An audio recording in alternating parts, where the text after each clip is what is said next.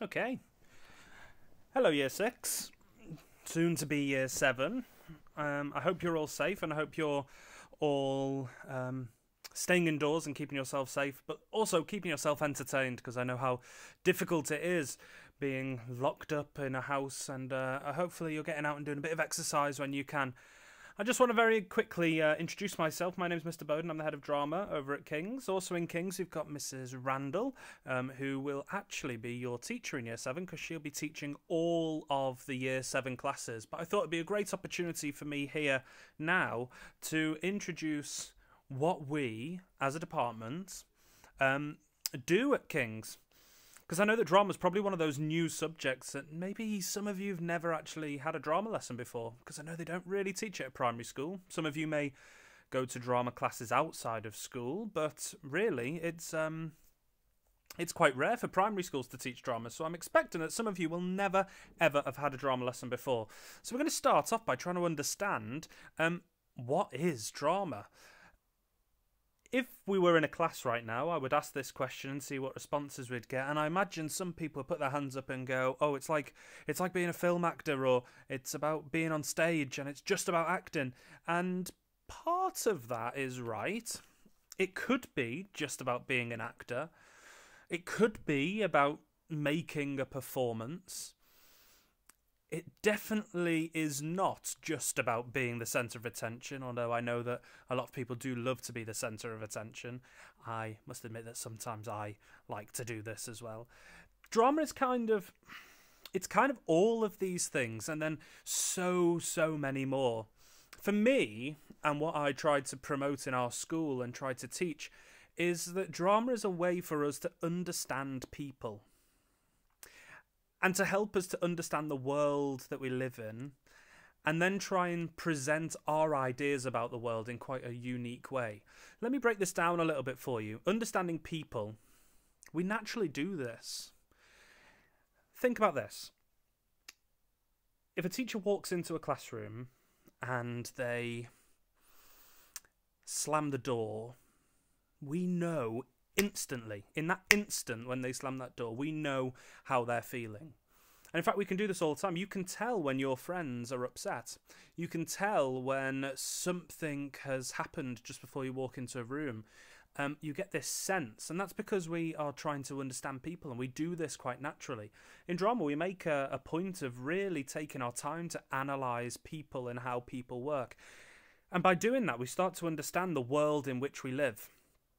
And this idea of presenting our ideas in a unique way, we all present our ideas all the time. So in English, when you are reading a text and then you write about what is happening in that text, you're presenting your ideas of what's happening, and the style in which you're presenting it is on a piece of paper with your handwriting in ink or sometimes pencil, and we write it down. In drama, we don't do that. We do very, very little written work, especially in Year 7.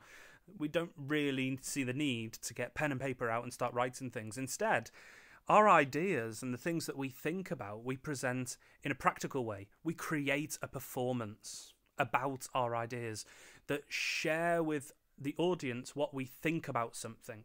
And for me, that's what drama is. It's about us understanding the world, coming up with our own ideas about the world, and then presenting those ideas to the world in this unique performance way. So here's our hypothesis for this lesson. Our hypothesis is everyone can do drama. Now, I know that some of you probably will be quite nervous about coming into school and having to stand in front of everybody and perform. Some people are thinking, that sounds like the funnest thing ever and I can't wait to do that. But I know that there will be some people out there that are quite nervous and quite worried about that. And let me tell you a little secret. When I was in Year 7 and I moved into Year 7 in my secondary school, I was put into a form with nobody that I knew. Absolutely nobody, because nobody from my area went to the school that I went to. And it meant that I was really, really reserved and quiet and nervous and scared to do anything. I remember actually crying on my first day of secondary school, which is fine to do, by the way. I've turned out okay, and I cried on my first day of secondary school. And actually, when I went into my first drama lesson, I was terrified. I was really, really worried, thinking, oh no, I'm going to have to get up, I'm going to have to stand in front of everyone, I'm going to have to talk, I'm going to have to say something, and if I make a mistake, everyone's going to laugh. And those things really, genuinely frightened me. And then I went into my first drama lesson, and it seemed like we were just playing. It was like an hour of fun, and everybody was smiling, and everybody was laughing. And suddenly I didn't feel scared and nervous. Suddenly I felt really, really comfortable. And people were making mistakes all the time, but we were playing a game and it was fun and interesting. And so we really enjoyed it. So for those people out there that are worried, you don't need to be. You don't need to be at all, because drama is about play. Hence why when you read a play, it's called a play, because it's about playing. So here are the things that you need to be able to do drama. You need to be creative. You need to communicate well. You need to listen well. And you need to work as part of a team. And I know that every single person listening to this right now can do all of these. I'm going to try in this lesson, I'm going to try to prove it. I'm going to try and prove that you are creative, that you listening to this at home right now, I'm talking to you. It's weird, isn't it, that I'm talking to you and I've recorded this well before you're listening to it now, but here we are. I'm talking directly to you. You can communicate, you do listen, and you can work as part of a team. And if you have these 4 skills, which every one of you do, you can do drama. And you can develop and improve your skills in drama. So, creativity then. That's where we're going to start. I want you to look around the room, and I want you to pick up 2 random objects. 2 of the whatever comes into your mind. Look around the room now, where you are, and pick up 2 random objects. Now I'm looking around the room here, and I can see some really quite random objects. I can see a very tall vase, which should have flowers in, but it doesn't. It has orange squash in because I drink so much. I have to have a very big vessel to keep my drinks in. I can see aftershave. I can see lots of phone chargers. I can see clothes hanging up on a clothes horse. And I'm looking around and I'm going to pick up 2 objects. You need to do the same. Okay, hopefully now you have those objects and we're going to get creative with them. Instead of picking 2 for me, I'm just gonna pull 2 things out of my head, 2 random things. I'm going to go for pizza, which is what I had for tea this evening, and bed, because that's my favourite place in the world to be, in bed. So pizza and bed are my 2 objects, but you should now in your hand have 2 objects. Now, here is your challenge. I want you to imagine that you have been tasked by Amazon to come up with a brand new product that they are going to sell on Amazon.com. It has to be the best thing ever, that everybody wants it. And the way you're going to come up with this product, this brand new thing, is to try and combine your 2 objects in your hand to come up with a brand new item that you're going to sell on Amazon. So, for example, with my pizza and bed, now it would be too easy for me to say, okay, it's a bed that's made out of pizza. Far too easy. So instead, I want to make it as unusual as better. And as you can see at the bottom here, it says the more unusual, the better. So I'm going to say that yes, here we go. My object is the bed pizza. It's a normal bed. It's an absolutely normal bed. You get into your bed when you go to bed. When you're going to sleep, you get into your bed. And as you're rolling over in your sleep, it starts to knead dough and starts to work the dough and flatten it out. And as you get nice and warm when you're asleep, it starts to cook underneath your mattress this lovely pizza. And over the course of the evening, it bakes. Using the temperature from your body, it slowly bakes. And when you wake up in the morning, you lift up your mattress and there is a bed-sized pizza that you can have for breakfast. And every single morning you can have your breakfast. And if you want different flavours on top, not a problem. You just pack them in the night before underneath your pillow. You put your tomatoes, you put your mushrooms, you put your ham, your cheese, whatever you want underneath your pillow. And by the morning you will have a huge bed-sized pizza. Now I've just come up with that in the middle of in literally seconds as you were listening, and it's a ridiculous idea. I would love to have one if it was possible, because I'm a big fan of pizza and I'm a big fan of going to bed, so I would have pizza all the time. But here's your challenge. You're going to have 2 minutes to come up with the most unusual product ever. What I'm going to ask you to do is pause this video now and then come up with your product, and then I'll continue speaking. Pause video now.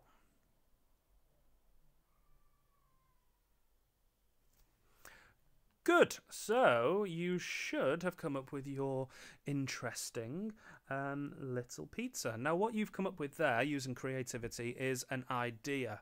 And remember what I said about drama. It's about communicating ideas. So you've come up with your idea. Now, drama is about communicating that idea through performance in this unique way that isn't just writing it down. So here's your next challenge. You've come up with the idea. Now you need to use your confidence to sell this product. So you're going to record a very, very short 1-minute video that tells us about the product, explains why it is the best product ever, and explains why people need this product. So let me give you an example using my pizza bed. I'm going to try and make it as interesting as possible. Almost like an advert, you know, like those really annoying American adverts. I'm going to try doing one like that. Here we go. So tell us about your product. Here we go. 1 minute.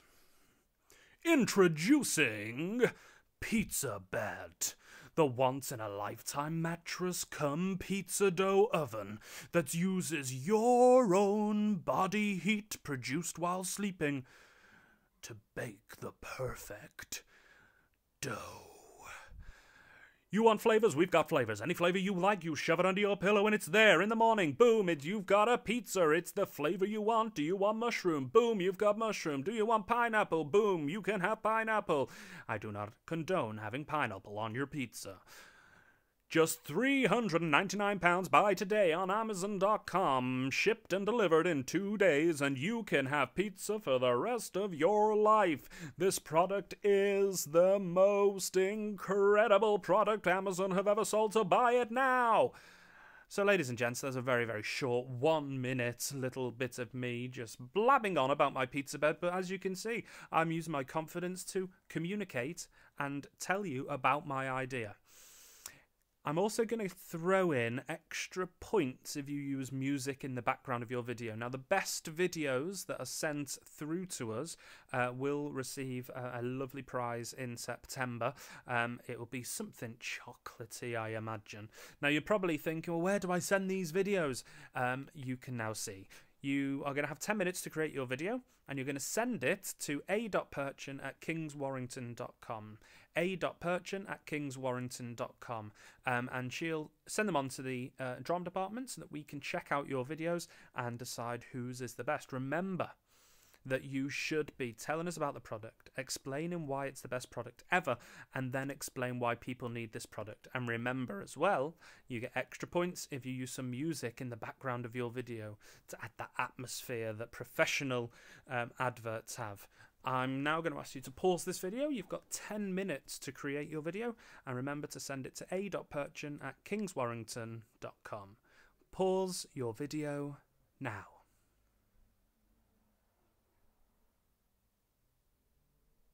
Brilliant. Wonderful. So, we have just communicated something to an audience. We've just created a piece of drama. Really simple. Films, TV shows, plays, they all do exactly what you've just done there. They have an idea, something they want to communicate, something they want to tell an audience, and they do it through performance. They've communicated a meaning, which is what you've just done. You've just created a video for a brand new product, communicated that meaning, therefore you have just created drama. If we went back to the hypothesis that says anyone can do drama, if you've just done that, you've just done drama. Congratulations. Welcome to the Drama Club. Let's move on, because communication isn't just about performing. Actually, listening is a huge, huge part of communication. All of you can listen because you've all gone through primary school and had to listen to teachers and learn new things. And I'm going to try and test your listening skills. So you're going to need a piece of paper and a pen or a pencil. And I'm going to give you a little bit of time just to go and find those. You're also going to need a piece of paper. So a pen, a pencil, a piece of paper. If you can go and find those now, you can pause the video if you need to. But go and find a pen, a piece of paper, or a pencil.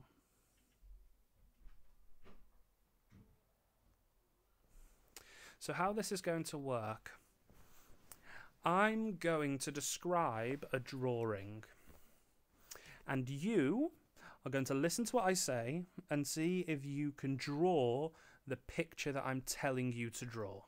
Okay? So get your paper ready, listen carefully, I'm only going to say it once, and try and draw the picture that I'm describing. Okay.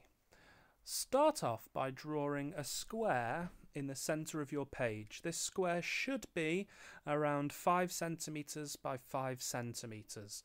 So it's quite a nice sized square in the middle of your page. As you're looking at this square, on the right hand side of the square, I want you to draw a circle, but listen before you draw it. The circle goes up halfway up the side of the square, but it does not touch the square. So it is at the bottom right hand corner of the square, not touching the square. There is a circle that goes half the way up the square. Inside the circle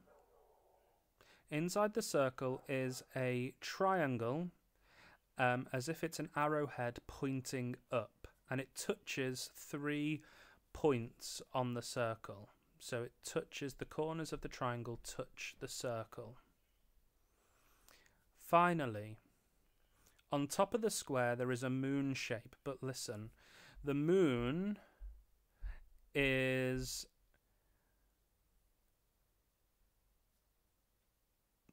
almost like, it's almost like the square has a horn, like horns, like a bull. And it's a moon shape that sort of the bottom of the moon shape touches the square and goes up, and then it comes back down to make a sort of moon shape. It's not a circle moon, it's one of those moons that's like a C shape. So what I've just done there is I've just communicated to you a shape. And this shape was from memory, remembering what this shape looks like and this picture looks like. Now, I'm quite a good communicator, but actually I think I might have struggled there, and I'm hoping that some people might have done okay with this drawing, but this is what your drawing should hopefully have looked like. A square, which we can see, a circle that touches, oh, it just touches, I said it didn't touch, just touches the square, it goes halfway up the square. We've got the triangle that touches in 3 places, and it's like an arrow pointing up, and then a moon that touches the top of the square, and it's pointing up like a C shape. It looks like a horns. Hopefully you've managed to get something similar to that. So in drama, you're going to develop all of these skills, all of the skills we've just looked at. Communication, we're going to look at what is the best way to communicate with people, how we listen to people and ensure that we are listening actively, so that we understand and so that we can understand other people's views. You're going to learn how to create performances so that you can communicate meaning. When you come up with an idea, you want to know how to communicate that in the most effective way. And most of all, you're going to learn this in a fun and energetic and creative environment where we will play a lot of games, and it'll feel like actually these are just games, but actually as we do these, we're developing skills all the time. But you might be thinking, what are we actually going to study? Well, in Learning Cycle 1, when we first start in drama, you're going to look at ancient Greek theatre. This is going back thousands of years to the first ever plays that were written down. I can't tell you that they were the first ever plays ever, because we don't know. You know, cavemen may have been doing plays around the campfire hundreds and hundreds and hundreds of years before this. But these are the ones that were written down and recorded. And we're going to have a little look at Greek theatre and how it was created and why it was created in the way that it was. We'll look at choral speech, mythology, characters, monologues, and movement.